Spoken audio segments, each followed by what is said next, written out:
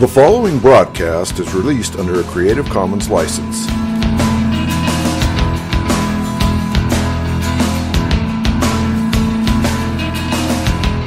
I believe in Jesus Christ, the only Son of God. I believe He lived and died, and that He rose again. I believe and trust in Him.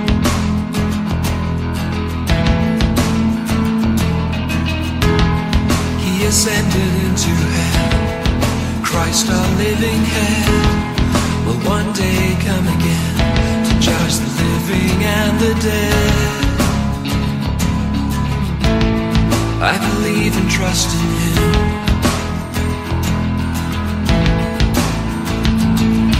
I will trust in my Redeemer, sing of His love that lasts forever, know His full and sure salvation. I will trust in Him.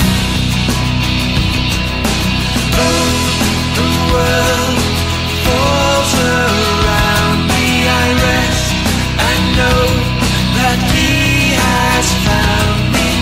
Christ, the rock, is my foundation. I will trust in Him. I will trust in Him.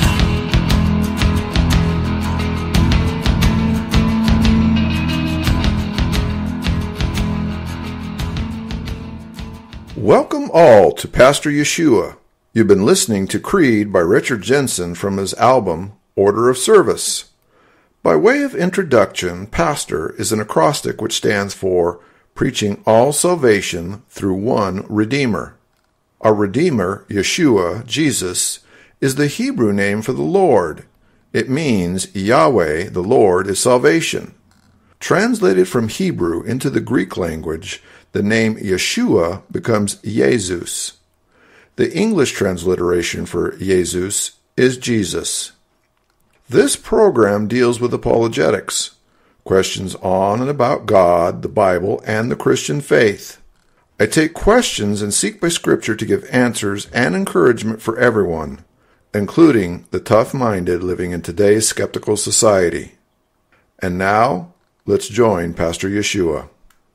Welcome to Pastor Yeshua. Presently, by God's grace, we are undertaking a complete exegetical study of Paul's letter to the Romans. In our last episode, we examined Romans chapter 2 up into verse 11. In this episode, we continue our trek verse by verse through Paul's epistle to the Romans. Keep in mind, as stated, that Paul is now on his third missionary journey, riding from the city of Corinth to the church at Rome, where Paul has yet to visit. Let's give a bit of summary before we pick up in chapter 2 of verse 11. As you will recall, we gave an introductory episode to the book of Romans, and then we opened up with chapter 1. And in chapter 1, as you recall, by summary, what we saw there, especially beginning with verse 18, is God's revelation to Paul via the Holy Spirit and by extension to all God's people, and the reality of what God sees from His positioning regarding mankind. There in verse 18 it says, "For the wrath of God is revealed from heaven against all ungodliness and unrighteousness of men who hold the truth in unrighteousness." So what is Paul doing here? Paul is giving a logical discourse, step by step, revealing God's perspective on mankind from the standpoint of His perfect holiness, His righteousness, and His justice, looking at mankind. And when He looks at mankind, Paul therefore begins to give us a reasoned, logical, step-by-step approach to what God is seeing. And here in verse 18, he's basically saying that when God looks at mankind, apart from Christ, that mankind is in a state of ungodliness, of unrighteousness, and who hold the truth in unrighteousness, because that is our nature. That's what we're born with. And as a result of that, all mankind, from Adam and Eve at their fall until that point that God is pleased to draw us to a sanctifying relationship with Christ, we are facing the wrath of God, which is justly to be poured out on us, okay? And because God's justice and his holiness is perfect, the wrath that follows against our ungodliness, which is basically untethered, is perfect. It is eternal. Therefore, that is why hell is eternal. We further found out in chapter 1 that God provides to all mankind with what we might call a conscience, which gives him a basic understanding of the fact that there is a God, not necessarily a expositional understanding in its totality of who God is, but just the basic fact that God exists and that it is apparent by what they see. And as a result of that conscience, God is made manifest to them, not in the sense that it's going to lead to salvation, but rather that it's going to lead to condemnation, because what does man do? He violates his conscience at the end of the day and repeatedly does what he knows to be wrong oftentimes. Ultimately, man's unregenerate heart compounds itself, as stated so often, like water, which seeks its lowest level and becomes festered with all sorts of spiritual disease, and man is ultimately cut off from God because of his nature. As the unregenerate man continues to deny his conscience and denies the visible revelation of God, of the existence of God, God progressively withdraws his presence and his sanctifying general grace from those, and man's heart becomes progressively dark, and he exchanges, as verse 23 says, the glory of the uncorruptible God and changes it into an image made like corruptible man, and to the creation, to birds, to four-footed beasts, and to creeping things. This is the nature of what man does when he rejects God in his rebellion. Man then begins to, thereby in verse 25 and following, as God continues to withdraw, God gives them up to their natural, base, carnal affections, all across the board, wherever it may be, in terms of everything that man looks at, rather than looking at the world around them and at ourselves in terms of glorifying God. We exchange that and we begin to glorify ourselves. We are seekers of pleasure rather than seekers of God. This ultimately leads to verse 29, verse 30, and verse 31 of chapter 1, where all of these various natural proclivities of man reach their ultimate debased level in all of the words that we looked at and their definitions. In chapter 2, we began to look at the idea that for those of us who are looking at chapter 1 and seeing this awfulness of sin and thinking that we ourselves are better because we have avoided 1, 2, 10, or 100 things on the other side of the fence, that somehow by virtue of avoiding 1 or 1,000 things that we're in a better position. God contradicts that by saying, well, for you, you're inexcusable when you judge, or when you judge another, you condemn yourself because you've done the same things. What is he saying? Basically, he's leading up to chapter 3 of Romans, where he's going to say that all have sinned. So it doesn't matter what the sin is. The fact is that we've all sinned, and on that basis, we all are worthy of death. Continuing, he tells us in verse 3 that we're not going to escape the judgment of God simply because we're judging others horizontally and believing that we're somehow slightly better than them in some way, shape, or form. Finally, we learn in our closing verse of last time, verse 11, that God is not a respecter of persons. He doesn't care whether you're black, white, Hispanic, or what race you are, what gender you are, or any of that. The issue is that we've all sinned, and that we have all fallen short of God, there is no excuse, and it doesn't matter that, horizontally speaking, I'm better than Adolf Hitler, I'm better than Ted Bundy, I'm better than whoever else, because I haven't done as badly as them. The issue is I've fallen short of God, who is the perfect standard, and on that basis, I have sinned. Period. End of story. Now at this point, we continue with chapter 2, verse 12, where it says there, "For as many as have sinned without the law shall also perish without the law. And as many as have sinned in the law shall be judged by the law." Now, first of all, let's talk about sin. In the Greek, hamartia, it means simply to miss the mark. It's an Old English term adopted from the sport of archery, and in this case, the mark or the goal would be to achieve a bullseye, 100% of God's perfection in 100% of his attributes, 100% of the time, which is what God does. Anything less than 100% at any time would be to hamartia, to miss the mark, or to sin. So here Paul launches his legal argument as prosecutor for the guilt of all mankind as seen by God according to God's revelation. If you don't know or don't follow God's law, then you will perish without his law.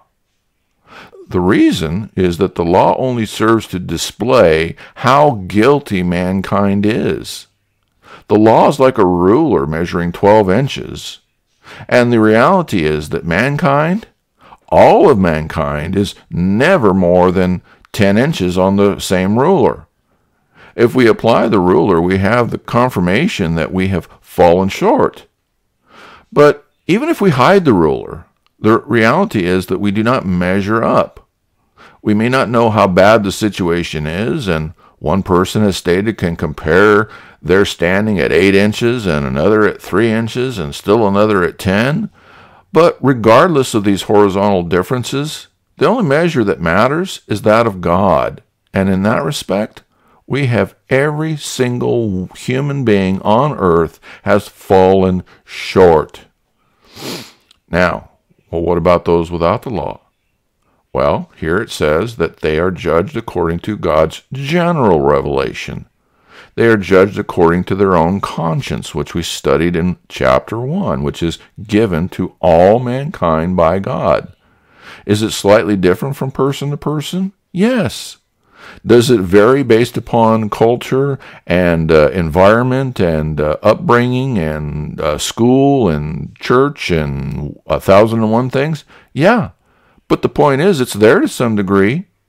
And whatever is there, God's going to, open it up as the ruler, and he's then going to compare each and every one of our actions according to that ruler that he's implanted in our minds and hearts, and he's going to go, look, your actions as seen from birth all the way up until that point that you died don't measure up to the ruler that I gave you. You've fallen short. You've sinned. You've hamartiaed. You've missed the mark. So those who know partially or completely the law are judged proportionally to their knowledge and compliance with the law, plus compliance and obedience to their own conscience, verse 12 and 13. Man's conscience either accuses or excuses him. If he does not repent, God judges according to the most secret thoughts and convictions of our heart, as according to verse 15 and 16. The point is that God will equally judge the living and the dead, and all who are without Christ will be judged guilty and will find their just reward of death and hell. Verse 13, "For not the hearers of the law are just before God, but the doers of the law shall be justified." It is entirely insufficient to simply hear, to simply know, or to simply understand, even if one has 100% of all of these various things above. Only those who do the law 100%, 100% of the time, 100% correctly, are going to be justified by God. And in fact, as James chapter 2, verse 10 points out, quote, "For whosoever shall keep the whole law and yet offend in one point, he is guilty of all." Verse 14, "For when the Gentiles, which have not the law, do by nature the things contained in the law, these, having not the law, are a law unto themselves." So here, Paul provokes his Jewish audience, whom he always has the greatest desire to reach. In this case, Paul uses the Gentiles, whom most, if not all Jews, would have seen as unclean.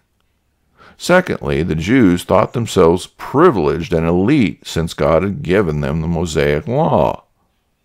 Contrary to this, Paul points out that by Jewish mindset, these pagan, uncircumcised people, the Gentiles who do not even have the law, are on the same playing field and arguably better than the Jew who do by nature these things which are in spirit the law is trying to accomplish.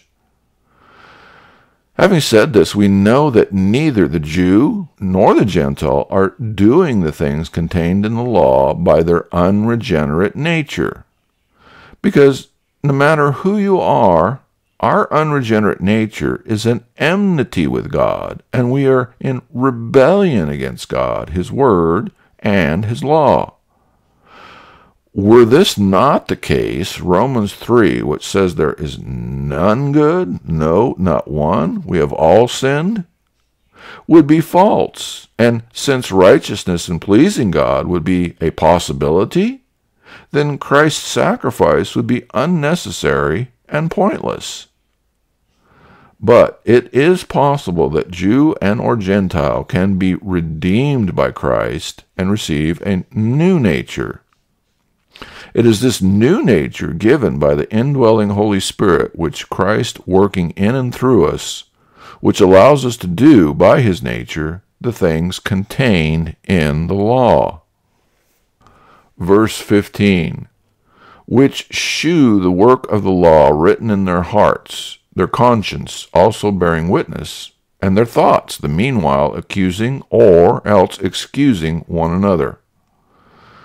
Paul echoes the prophecy of Jeremiah chapter 31, verses 31 through 33, regarding God's plan of reconciliation with His elect.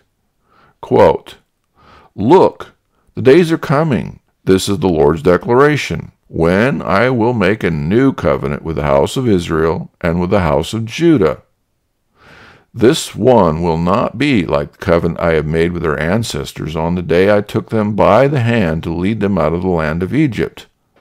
My covenant that they broke, even though I am their master. The Lord's declaration. Instead, this is the covenant I will make with the house of Israel after those days. I will put my teaching within them, and I will write it on their hearts. I will be their God, and they will be my people." Unquote. Now, Hebrews chapter 10, verses 1 through 22 provides the explanation as to how this is accomplished. Here in Hebrews, it's clear that the law is only a shadow of the good things that are coming, not the realities themselves. For this reason, it can never, by the same sacrifices repeated endlessly year after year, make perfect those who draw near to worship. Otherwise, would they not have stopped being offered? For the worshippers would have been cleansed once and for all, and would no longer have felt guilty for their sins. But those sacrifices are an annual reminder of sins. It is impossible for the blood of bulls and goats to take away sins. Therefore, when Christ came into the world, He said, "Sacrifice and offering you did not desire, but a body you prepared for me. With burnt offerings and sin offerings you were not pleased. Then I said, Here I am. It is written about me in the scroll. I have come to do your will, my God."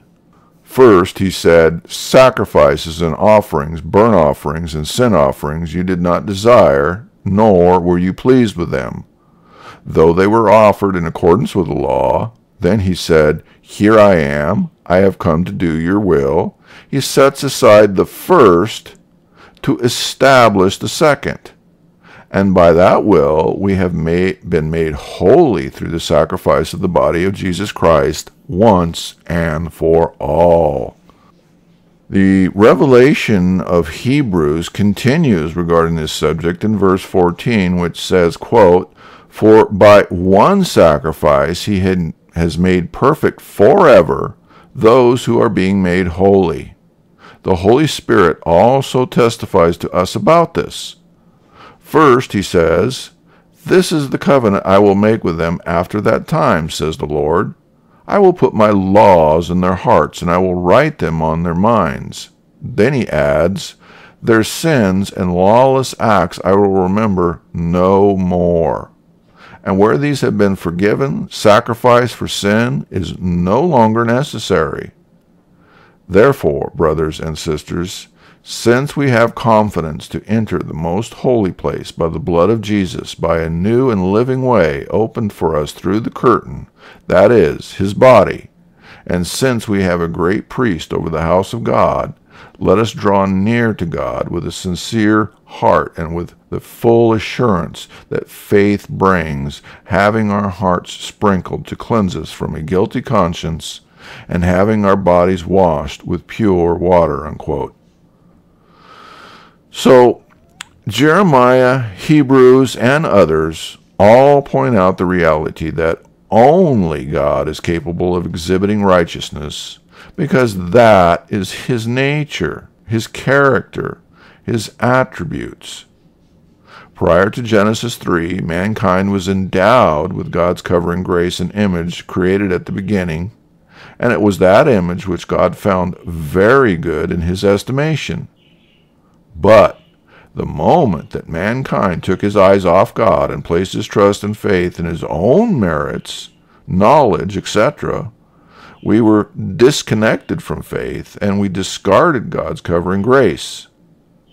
We could not return because the penalty was and is death. The only solution was for God himself to perform the righteousness, obedience, and virtue which is consistent with his own nature. Further, it was necessary to pay the price of death on behalf of all those whom he is pleased to choose, and to freely pay the price so that we can be reconciled. Verse 16, in the day when God shall judge the secrets of men by Jesus Christ, according to my gospel. Verse 16 is the culmination of verses 12 through 16. The fact is that there is a day of judgment coming for all mankind throughout history, for both the living and the dead, for the unregenerate and for the elect. At present, the reality of where we each are spiritually is to some degree a secret. Only God knows the truth of our hearts and whether we serve Christ or whether we serve ourselves. But on Judgment Day, all will be judged according to the universal measuring stick of Jesus. Further, there is no mystery involved because God provides God's clear revelation of Jesus and what his ruler looks like, so there is no ambiguity about the details, the method, and or the consequences. Everything we need to know is within the gospel. Whatever quote-unquote secrets that we hold, whether consciously or unconsciously, will be made manifest, and there is nowhere to hide. There are no excuses, and the outcome is eternal. Verse 17, behold, thou art called a Jew, and restest in the law, and makest thy boast of God. In verse 17, Paul segues and begins a legal argument in order to illustrate the futility of righteousness according to man's works and merits versus righteousness freely given by God's grace according to Christ's finished work. Here, the hypothetical given by Paul is to assume that you are a Jew. In actuality, the hypothetical can include anyone of any race, gender, or nationality. But the example of a Jew is given because at this point, 1, the Jews are who Paul is talking to, and 2, the Jews are the ones who historically, at this point, are the ones who are trafficking in the law as a means of pleasing God. So, assume you are a Jew and that you are placing all your hopes, expectations, and efforts into pursuing pleasing God by fulfilling and following the law. Further, by virtue of your attempts to do so, you ultimately could go around telling yourself and others that you have in fact pleased God and that God is satisfied with the results, or at least with your sincere efforts. Verse 18, and knowest his will, and approvest the things that are more excellent, being instructed out of the law. So here the hypothetical continues. Assume further, from verse 17, that as a Jew you know God's purpose, his wishes, and his desires. You are an expert who skillfully and honestly studies, weighs, and can positively identify and distinguish between good and bad, lawful and unlawful, and anything being correct versus incorrect. You have received and understood all of what you know from God's law. Keep in mind that when we're talking about the quote-unquote law and being a Jew, we're not limiting ourselves to the 10 Commandments. We are ultimately talking about all 613 laws, ordinances, statutes, commandments, rules, and regulations which became part of the law. More importantly, here, by virtue of personal experience, Paul points out that the average Pharisaical Jew assumes that they, quote-unquote, know God's will and approve or gravitate towards the, quote, more excellent, unquote, things because they are instructed out of the law. In other words, knowledge and instruction of the Mosaic law became the basis and the bias by which those who pursue it assume that because they pursue it, that they are closer to God or impressing God by their piety. It is a vicious cycle of misguided circular reasoning. Verse 19, and art confident that thou thyself art a guide of the blind, a light of them which are in darkness.